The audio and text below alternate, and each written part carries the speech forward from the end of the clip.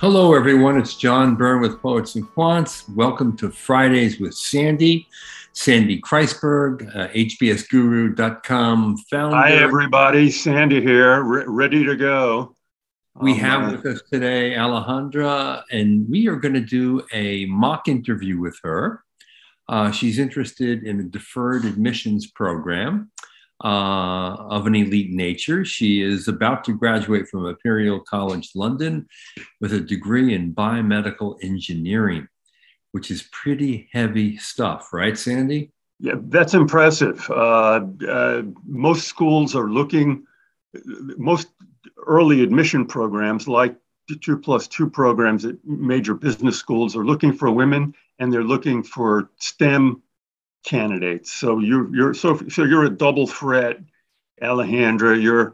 You're STEM, and you're a woman. And let me also add, you've got very impressive stats. You've got a 3.8 at Imperial College.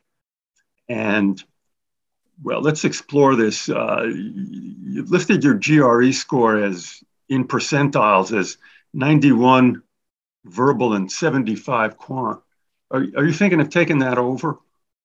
No, I took it twice, and that's as much as I wanted to Well, do. here's living proof that people who score 75% quant can also be very adept in quantitative work, because you've got a powerful history of bioinformatics and other things like with infoinmatics that I can't even pronounce. And even having been a freelance writer on data science. Yes, right. Okay, so we're going to give you a typical interview. Okay, you ready? Yes. Hey there, how are you?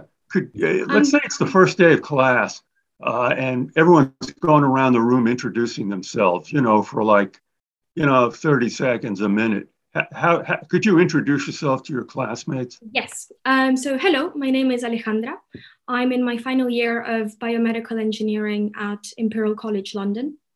I've spent 4 years there, and outside of academia, I've also performed 2 internships. The first one was doing bioinformatics at Illumina, and the second one was doing graduate technology at Schroders Asset Management.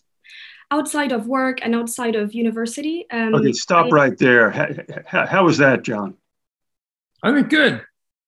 It was it was good on paper, but it was hard to take in. You weren't emphasizing things. You weren't setting stuff up. It just looked like you were reading off of your own rap sheet. This is important. A more effective way to introduce yourself is to say, hi, everybody. My name is Alejandra. And then quickly say, I was born in blah, blah. I went to, right now I'm attending college at Imperial College London, and I've had several work internships that I'd like to tell you about. One was at a company called Schroders, which is you get the difference? Yes. John, you get the difference. This is educational for you too. Well, it's more casual. The other thing I like about saying where you were born is because you're in London now, and it gives a sense that you're blah blah blah. Okay, Alejandra, let's hear it. Hey there, how are you, Alejandra? Could you introduce yourself to your classmates? Yes. Hello. I'm Alejandra. I was born in Spain and then lived in Chile and Brazil. Currently, I'm in London because I'm finishing my final year of engineering at Imperial College. And outside of university, I've done an internship in bioinformatics at Illumina, and also I've done graduate technology at Schroders. That doesn't mean anything to me. You've got to present the jobs. You have to do a whole dog and pony show. I've had a couple of internships. The first one was at a company called Illumina, which is a blah blah company. And while I was there, I got the chance to do blah and blah. You get the difference? Okay. Yes. Yeah, it's a level of detail as opposed to just a line in a resume. Okay, understood. Well, it's detail. It makes it comprehensible. People most people don't know what Illumina is, so that you've lost them right there. And then telling bioinformatics. Let's do this one more time. This is critical for anyone out there facing an interview at a leading business school. you've got to be able to introduce yourself and you've got to be able to walk through your resume. The questions come in different forms, but you really have to master that little dog and pony show. Okay. Yeah, so assume everyone doesn't know what these companies do or what you did. While that term is familiar to you, it's not familiar to a lot of people. Understood. Yeah. Let's try it again, okay? And then we'll get off of this and just everybody remember this is important, okay? Hey, yes. Alejandra, how are you? Boy, could you introduce how would you introduce yourself to your classmates? Yes. Hello, my name is Alejandra. I was born in Spain and then grew up in Chile and Brazil. Currently, I'm in London, where I'm studying my final year of biomedical engineering at Imperial College. I've also done 2 internships. The first one was doing bioinformatics for a company called Illumina. They do whole genome sequencing, and they're actually the world leader in it. And that means they sequence people's genomes and help healthcare in that way. And the second internship was doing technology at Schroders, where I made a couple of dashboards that would help investors understand better the data that they were dealing with. The Schroders part was incomprehensible because you never told us what they do. They do asset management. Okay, yeah.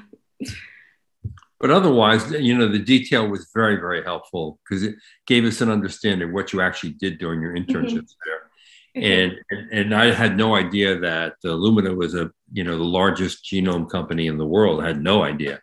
So that immediately elevates its importance on your resume, incidentally, besides being clearer. Yeah, good point. Okay, let's go. This is the frequent mock interview question. Tell me about Imperial College. Why? This is a critical question, particularly for 2+2 kids, but for everybody. Why did you go to Imperial College? Tell me about your decision-making process when you chose Imperial College. Yes. So at the time of applying, I was living in Brazil, and I always had this very clear idea in my mind that I wanted to study in Europe, always. And so at the moment of choosing which university to apply for or which university to accept, Imperial stood out to me because it only teaches STEM subjects. So it's extremely specialized. It's located in London, which I love. Hey, how's she doing, John? I think that all makes sense to me. Does she have to say that Imperial is the MIT of Europe? No, you have to contextualize it more. You have to say, if someone says, how did you choose Imperial College? The answer is, I went to high school in blah, wherever you went, okay? It's an academically oriented high school. When it came time to choose college, I spoke about where I might go with my parents, with my college advisor, and of course with friends who had been attending college, okay? So then what happened after that? Did you know anyone who went? This is real important. The best answer for why did you choose X college is, I don't know if this is true, but this is a great answer. I was going to school. I went to an academically oriented high school. I had a friend who went there, and I actually spoke to her. My advisor said that would be a good choice among this, and this, blah, blah, blah. You get it? Can you explain it that way? Except it wasn't that way for me, so I didn't know. Yeah, whatever the truth is.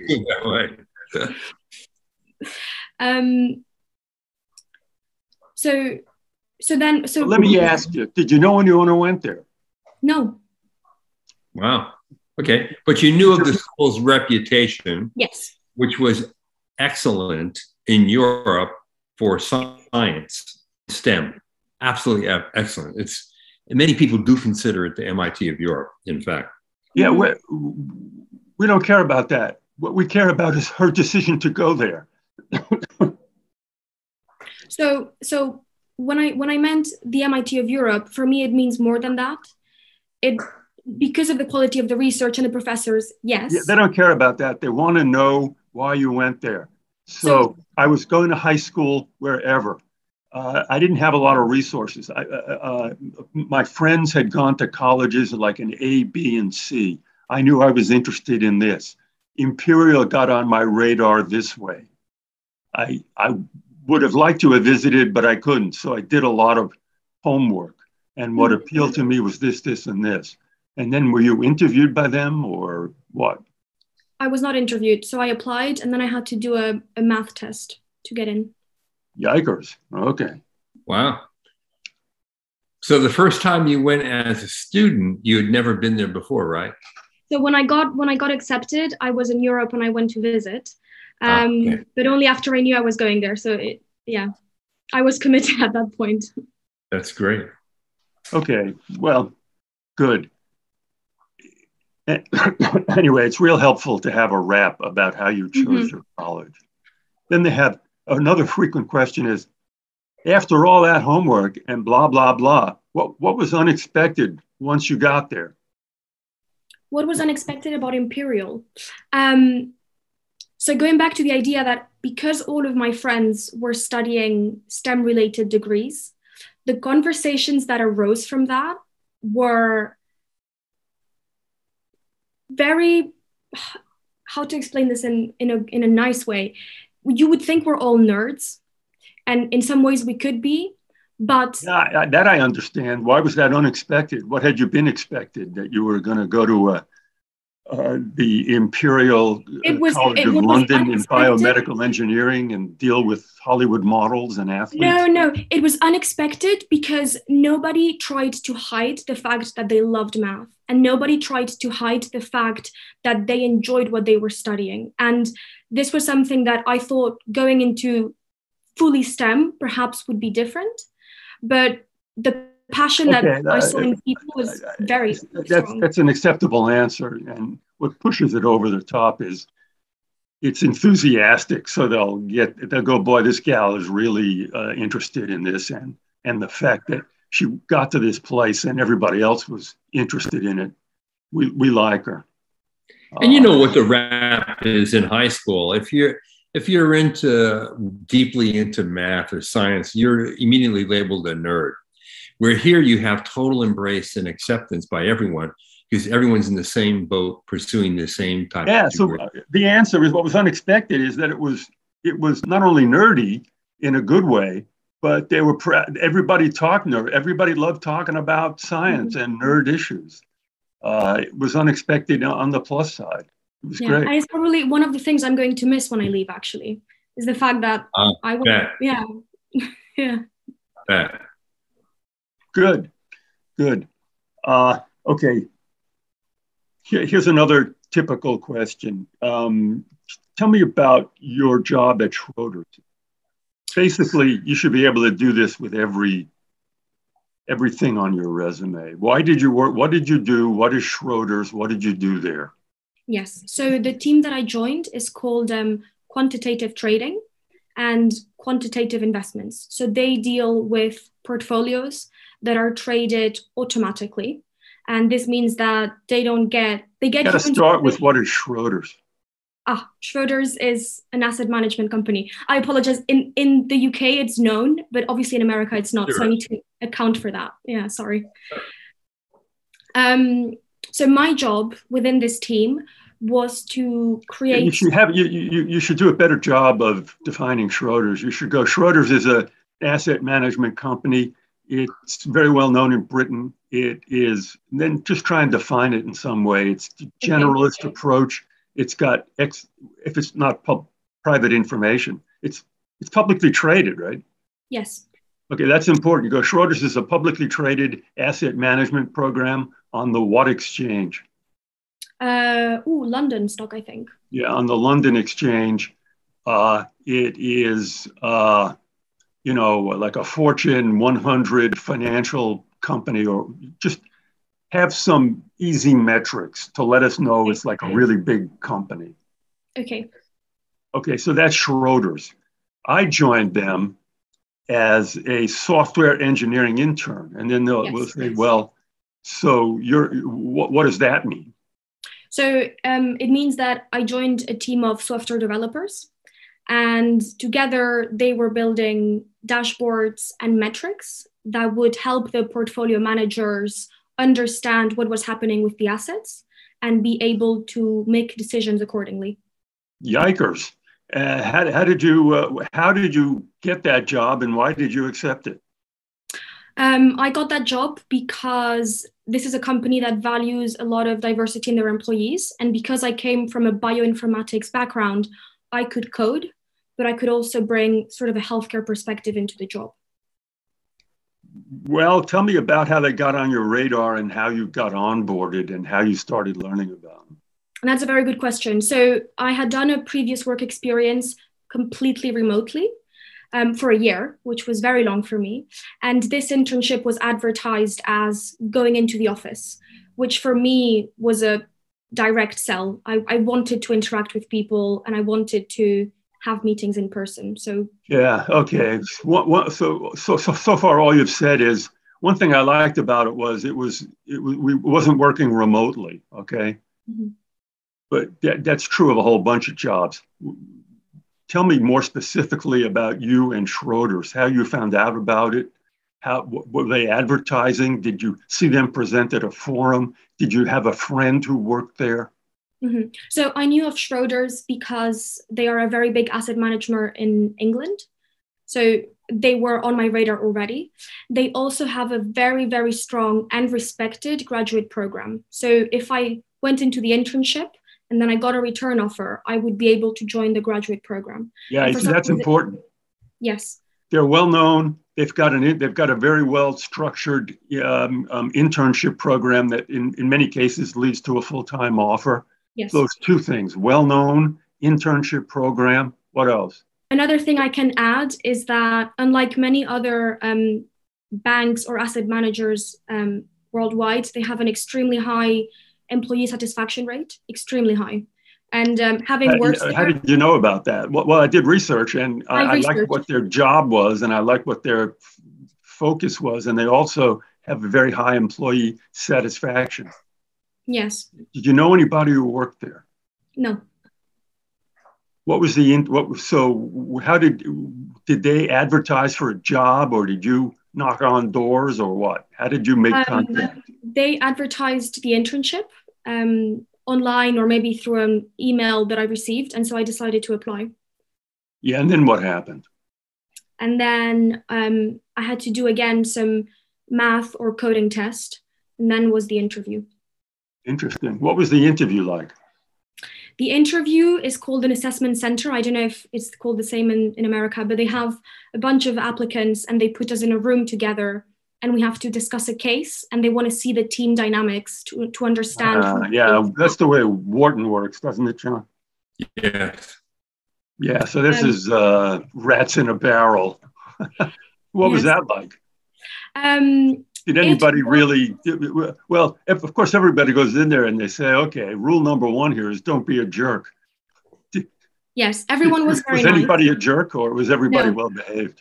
Everyone was very nice, but it was like competing for airtime in the most polite way possible. Very English, British culture, I have to say. Yes, very, very interesting experience. Here's a question that's often asked that people scratch their head about. Why do you think they hired you?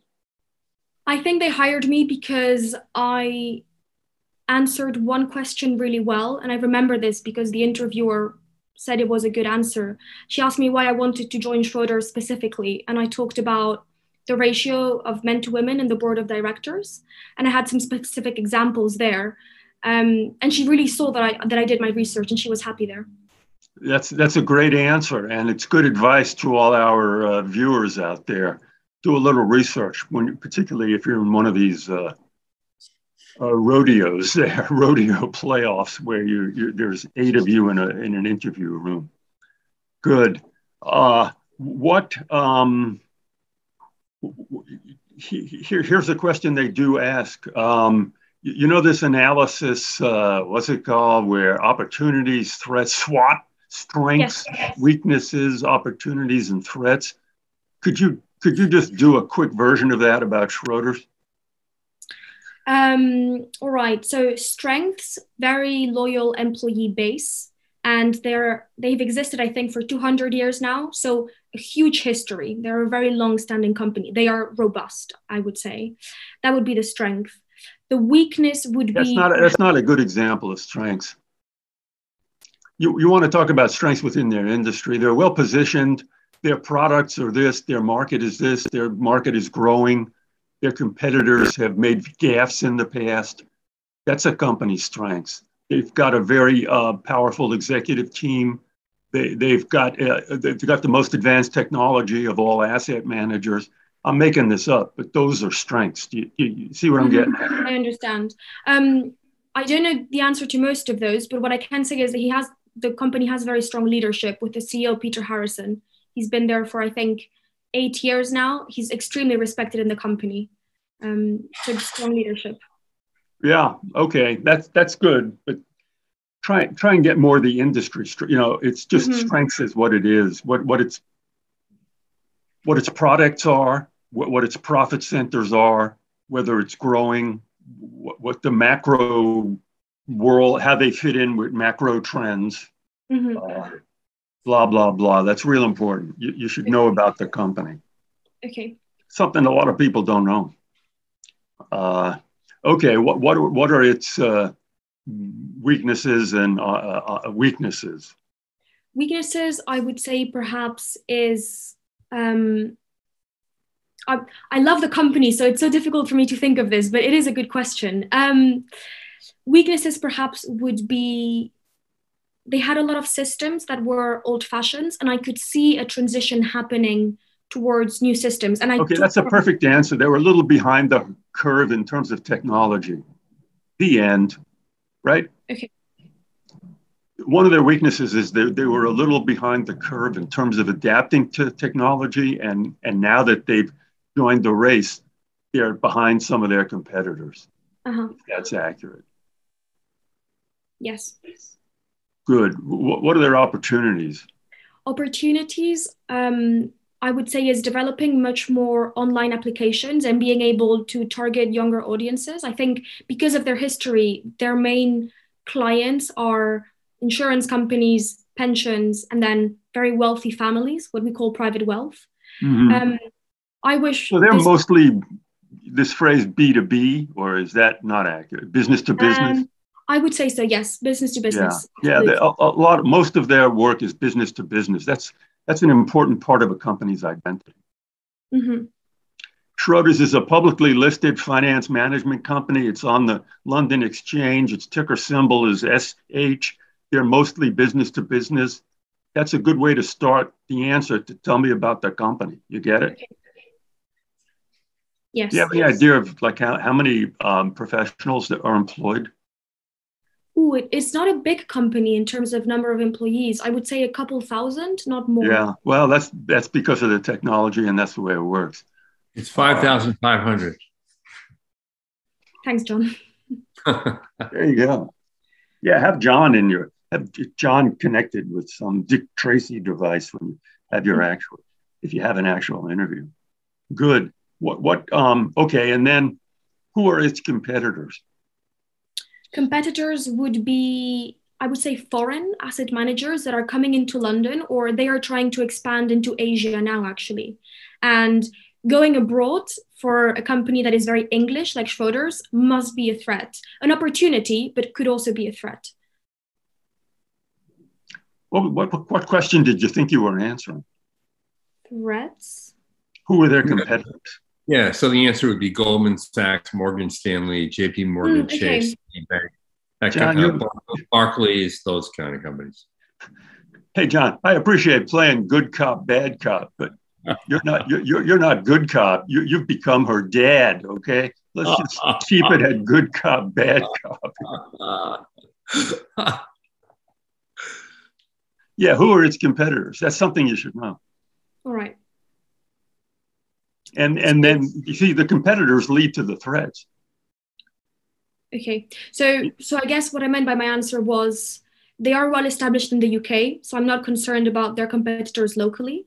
Now that they are moving abroad, foreign competitors, which I don't know the name of, could become a real threat.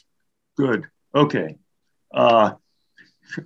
Tell me about, let's deal with bioinformatics at Illumina. You were an analyst there. It was a Yes. summer gig. What is Illumina? How did you get the job and what did you do? Yes. So this was actually a 1 year placement. So it was long. It was 1 year. How come you decided, did you take a year off or? This is part of my degree. We do 3 years of undergrad, a placement year, and then we come back for the master's. And it personally, it bought me some time to really think, what do I want to do? What are the skills I really want to develop? Okay, that's a kind of a one-off thing. So yes, if just you tell me about Illumina. You go, well, my program has a 1 year placement as part of getting it's a 5 year master's degree. Is that it? Mm-hmm. So Illumina was my 1 year placement. The end. Yes. What is Illumina? Illumina is an American company founded 15 years ago. They are the world leader in whole genome sequencing. And their main products are the machines that do the genome sequencing. And now they have also entered the software world where they sell software products to analyze data, to analyze genomic data in some. Good. Okay, here's an impossible question. Tell our folks what genome sequencing is for dummies. All right, so this is a good question. Every person is unique. What makes them unique is that they have a set of genes. A whole set of genes of a single person is called a genome. So I have a genome, you have a genome, John has a genome, and whole genome all sequence. God's children got genomes. That's great. There we go, yes. And animals and plants and viruses. Yeah, and not only that, right? Yeah, good point. Yes. So whole genome sequencing is a technology that allows us to sequence from number one until the very end. And it's been challenging and the technology has taken a long time. And Illumina really was the first one to market this technology at a very high quality. Yeah, you're kind of drifting. The question was, difficult. What is a genome? And you should have your answer was a low pass. You should have a better, you should look it up on Wikipedia, okay. And I'm not kidding, and have a real dumbed down but accurate answer. Do you know what I'm saying? Mm-hmm. Yes. It's good. How would you compare? This is one of their favorite culture questions. How would you compare the cultures at Schroeder's and Illumina? All right. So starting with Illumina, chronologically, the culture that I perceived, again, working from home, was very much... Yeah, that's a good point. I was working from home, but what did you pick up even that way? Yes, I picked up that if you want something, you need to ask for it. And when you ask for it, it will be discussed. But it was not a culture that made things happen by itself. People had to move. It was very action oriented. Okay, that's good. That's one good answer of how you describe a corporate culture. For our folks out there in the vapor world, one of the ways that schools look at cultures is that culture is either flat or hierarchical or someplace on a spectrum between being, very flat, like a startup culture almost, where, there's only 5 people and they all know each other, to being very structured, like you're working at the Vatican or something. Okay. So if you're asked a question, how would you describe the culture? Using that kind of terminology, how would you describe the culture? This company, Illumina, I would say was hierarchical, in the sense that it was a whole year placement, there was time and space for me to move or try different things. And this was not possible. And I asked for it politely, and then I asked for it politely again, and it was impossible. I had my position and I couldn't move. So the culture was flat, in my opinion. Okay, so do you think that was wise on their part? Or, they said, well, we don't care about you, lady. You're just here to help us. We're not here to help you round out your education. You're here for a year. We're paying you, and you're going to do what we want. I disagree with that view partly in that staying in my position allowed me to learn a lot, and leaving towards perhaps something that I was more comfortable in or something that I was more interested in would have been the easy way out. So sticking the job was a huge learning experience for me. In terms of how much I deliver, it's not important. We're not quite answering the question I'm interested in. I think the answer is they're very structured. It was a very structured culture. yes. There wasn't room for initiative. There wasn't room for suggestions. They had a very structured culture. And do you think it worked for them, or do you think they're missing out on something? I think it works for them, whether they're missing out or not. My personal opinion is perhaps yes with interns, because it's a extremely interesting industry. Why not move around? But they've got a job to do, right? So whatever works for them. You're not committing to an answer. I don't think I have one, to be honest with you. I think it's a good question. Okay, a good answer would be, it works for them because the way they make money is by this. And what they have to do is put all their resources almost in the tip of the spear, and everything has to lead to that. Yes. So they have to be structured. That's the way they operate. That's the way they make money. And it's been successful. You know, now, of course, anytime you operate that way, there's a danger that the world will pass you by. That's life. Yes. On the other hand, if they were loosey-goosey, there'd be a danger that they wouldn't be making as much money. So there's no right answer. But right now, I think it works for them. Yes. Once again, I don't know if that's true, but that's an answer. Okay. You spent a fair amount of time at a company called Ultrasound Laboratory for Imaging and Sensing. What were you doing there, and what is that? So that was a project I did alongside my third year at university. So I was a student and also working in this. It was a team project. We were studying. Did you go visit them, or were you working through the computer screen, whatever they call that? No, it was at Imperial. So it was a lab at Imperial. And so, say that. Okay, yes. So what we were doing there was in two parts. We created simulations by going into the lab, and then we analyzed those simulations computationally. The aim of the simulations was to identify problems in medical imaging, if I have to explain it in a very baseline level. You do, but you haven't. So can I try again that? Am I confusing you with someone? Are you the one who identified ways to find dangerous particles on X-rays? So what we were doing was, when we get an ultrasound image, we know that there are inaccuracies in that image, like something could be distorted. So this is called an artifact.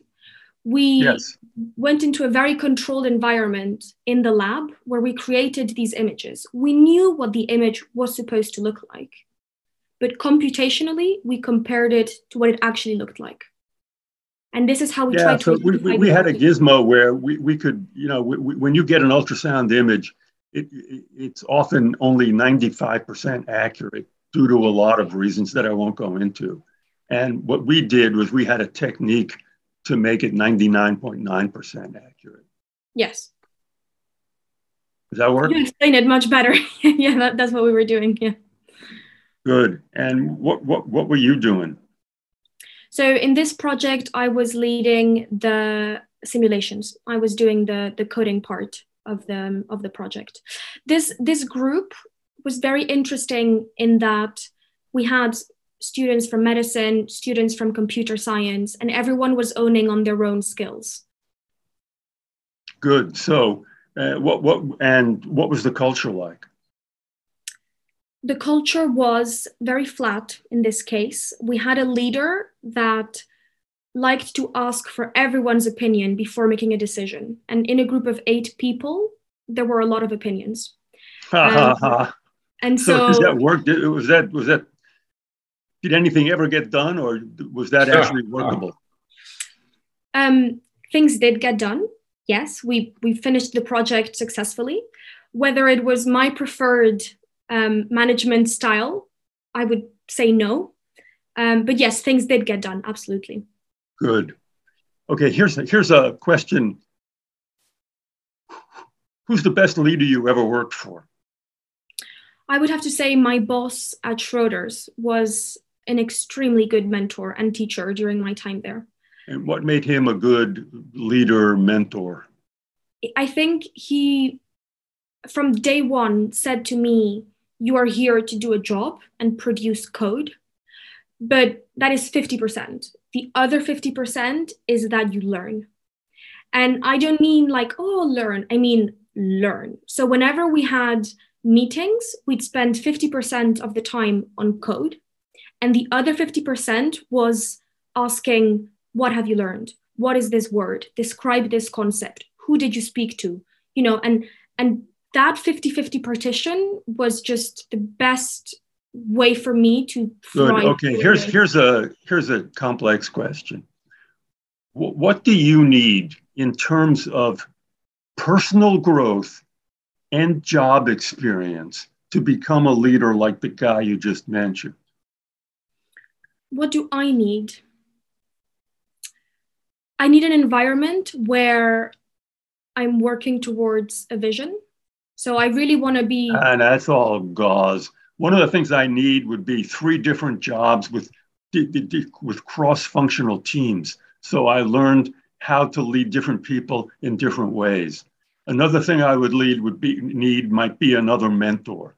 And another thing I would need is just, 6 years of sub-leadership experience so I could build my confidence. You get the difference?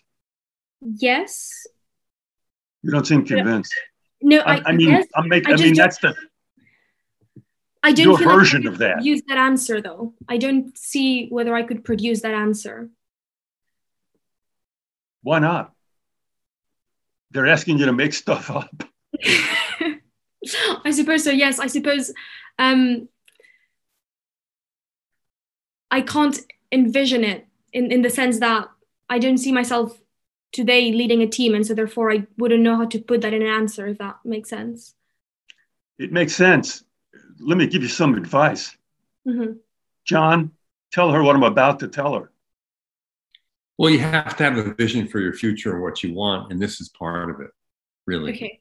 If you want to achieve what your role model, yeah, if you can't give them a vision for what you want to do, if you can't imagine it, if you're too scaredy cat to say it, forgive me, but you're going to have don't tell that to business schools, okay? Mm-hmm. They don't like people like that, even though they like everybody. Even though they like everybody, they like people like that the least.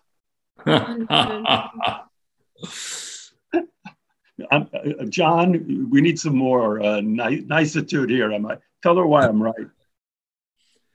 Well, even though a lot of people who go to business school don't know exactly what they want to do, business school wants them to know it and tell them. And they want them to have a sense of what it's going to take to get there.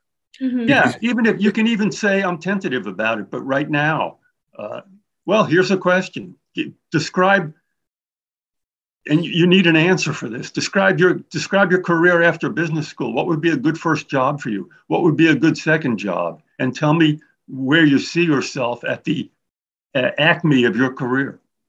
All right. So after business school, a good job or a job that I would like to go into is probably managing the sales or managing a product that is working in personalized medicine. And by that, I mean in genomics. I really feel like genomics is the future, and I want to be working in that sector. Okay, that's an acceptable answer.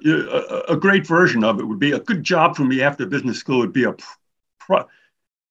product manager. That's a term of art, okay? I mean, that's like a real term of art that they understand and you understand. So you don't have to explain that. Would be a product manager at a company like X or Y. Like a great job for me would be, a great starting job would be a product manager of the X product at company Y. Mm-hmm. And what's a good second job? A good second job after that perhaps would be to lead the strategy of where, not the product, but the line of products or the strategy of the growth of the company is going towards. And by that, again, I mean expanding genomics, because it's still a field that is growing. Helping that growth would be very rewarding. Yeah, let me ask you a real difficult question. What could you see yourself doing if it wasn't in genomics? Ooh, if I wasn't in genomics, I think, considering the job offers I have now, I would probably go into technology, into software development, and I would hopefully become CTO of a company one day. That's a great, that's a good answer. Okay. They don't like you to be 100% sure about what you're going to do, although it's okay to say, I've got a history in this and I'm very interested in this. They want you to approach this with a slightly open-minded point of view. And what they want you to do is to tell them what your skill sets are and what industries those skills could be applied. So that's good advice for everybody. Okay, here's advice to you and advice to everybody else. Name someone you admire that we both know, not Barack Obama. Okay, well, I hope you both know of Ellen MacArthur. She was a woman who sailed around the globe setting the fastest record. She did so in 2015. She sailed around. What do you, good, I'll buy that. What do you admire about her? The fact that, to be honest, the fact that she did it and she was the first one, I think is very commendable. So I'm a sailor myself, so it hits home, but I admire that tremendously. How much do you know about her? Ellen MacArthur? Yes. So she's English. A better answer, that's an acceptable answer. I admire Ellen MacArthur, who was the first woman to solo sail around the world. I'm a sailor myself. What I particularly admire about her is that she didn't start sailing until she was X years old. She had an accident that she recovered from. She was also, what I also admire about her was she was able to raise money to do this by running a brilliant marketing campaign. Okay. And what I also admire about her is, you know, I'm a sailor myself. Boy, that's hard to do. And what you could become seasick. You could get lonely. You know, it takes a lot of. Yeah, and you could sink. Yeah, right. And you could die. Right. Okay. Understood. So what everybody needs are 3 people that they admire, not Barack Obama, in general. And then, because sometimes the question is, tell me someone we both know. Okay, so I didn't know her, but that's my fault. All right, I'll give you that as an answer there. And then sometimes the question is, who's the best person you've ever worked for? Or tell me 3 people in your industry that you admire. So the best person I worked for was my voters, yes. And then 3 people in my industry that I admire.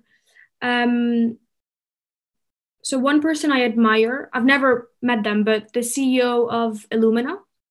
When I was working at Illumina, a very big acquisition took place. They purchased Grail, which you might have heard of. They're doing extremely cutting edge genomics. It was a 7 billion acquisition, so it was expensive. But how is this responsive to the question? So the fact that the CEO had the guts to do such a big acquisition and really say, and really buying into this is where the company is going, was extremely impressive. How risky and gutsy a move was it? Being at the company at the time, a lot of the employees didn't think it was going to happen, or they didn't think it was a good idea. That's a good answer. Okay, John, you want to finish out here? Something you want to ask her some questions or wrap this up? I'd ask her the penultimate question, which is, why do you want an MBA, and why are you so directed at this age to get one? That's a very good question. So having worked in genomics, and I'm now doing my final year project in genomics as well, I really believe in personalized medicine, and I think it's going to revolutionize healthcare for the better. So after graduating from Imperial in a couple of days, I want to work in bioinformatics, and I want to gain more knowledge on the industry, not only technically, but in a wider perspective as well. And then gaining an MBA would really allow me to then move from the technical aspect to the management aspect. And considering the impact I really want to have in this industry, an MBA would be the stepping stone towards getting there. Yeah. You know, a great way to answer that question is to have a role model. Do you know anybody who's done a path similar to that? I know the CEO of Illumina did an MBA at Stanford, but I didn't know. That's an acceptable answer. Okay. Go, yeah, you know, a robot. Another That's a perfect answer. Very good answer here is this. 2 years ago, I had the unique opportunity to participate in Harvard Business School's peak weekend for young undergraduate women. Mm-hmm. I participated in case studies, I heard lectures, I met other students and alumni, and it turned a light bulb on in me. I saw a world that I didn't really know existed. I didn't know much about that world, and I know that that's something I want to be part of in the future. Okay. So would you think, but then, John, do I not need to tie that in with the career I want to have as well? Yeah. I think you can. Okay. I absolutely. But I think the fact that you had this connection 2 years ago, which is not something that a lot of people have, is a natural entry point into the question, why I want an MBA, because you got a taste of what it can be. Yes. And you know that combined with your science background, it will lead you to a career that you want. Okay. I've got just a couple of more questions. Could you tell the world at large what a hackathon is? Could you explain that to your classmates who don't know, or maybe to the parents of your classmates who don't know? Yes, a hackathon is a competition where random teams come together. They have a very finite amount of time, 24 hours or 48 hours, to produce an answer to this question. And this usually involves coding, data analysis, and presentation skills. So in 48 hours or 24 hours, teams need to, at the end, present. Well, okay, this is another one of their typical questions. What role do you typically play in a hackathon as a team member? This is a great question. It depends on the team. Because the teams are not picked beforehand, or at least I like to enter alone and pick a random team.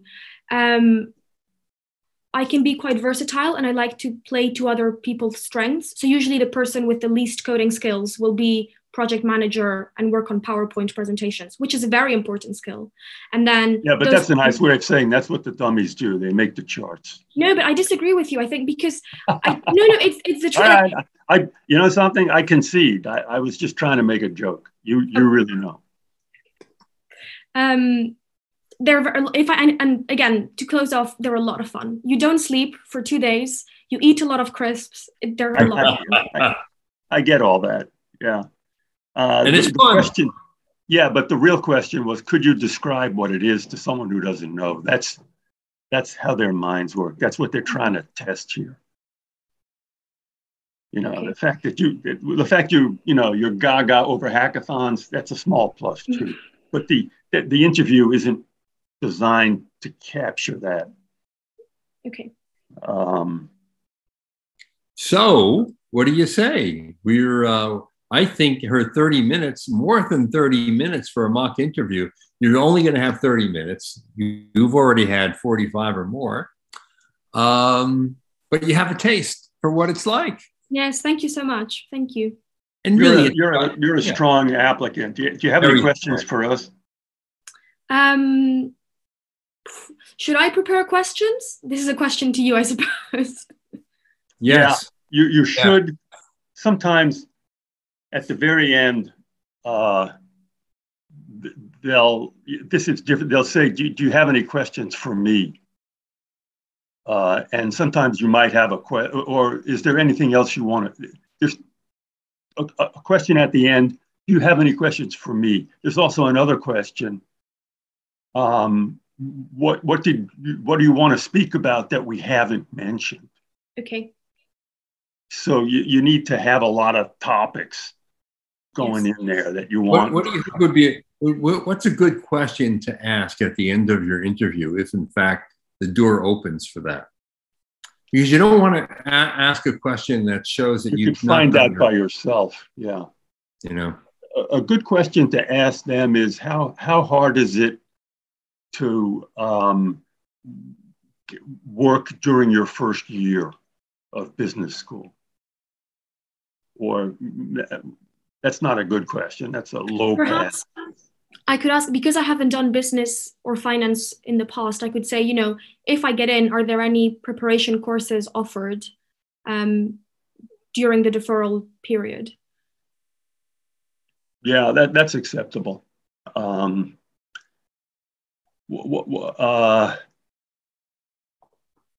yeah. What you need to do is figure out what school you're going to be interviewed by.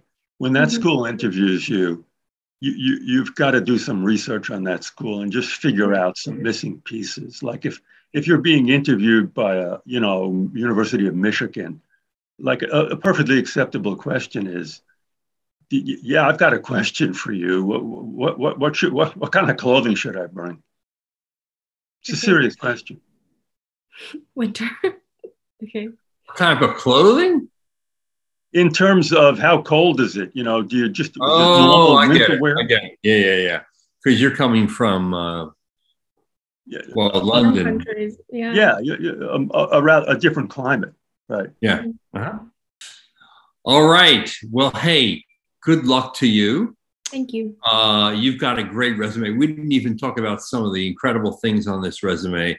Racing captain of the Imperial College Yacht Club team, ranked top 10 tennis player in Chile, having participated in competitions in Peru, Chile, Ecuador, Colombia, and Bolivia. The fact that you speak English, Spanish, French, and Portuguese, and conversational Dutch, and it goes on and on from there. You are a very high candidate. You bring a lot to the table. You're a woman in STEM. They love that. What is your connection with Latin America? Your parents Latin? My dad is Chilean. My dad is Chilean, and my mom is from Belgium. And how long have you ever lived in Chile? Is that the way you say it? Chile, yes. So I lived there for 8 years, and then I lived in Brazil for 3 years, and the rest of that was in Spain. Wow. Good luck to you. We have no doubt you're going to do incredibly well. We're cheering for you. Thank you so much. And I think you're going to be having some offers. All right. All right, everybody. This is John Berman with Poets and Quants. Thanks for watching Fridays with Sandy.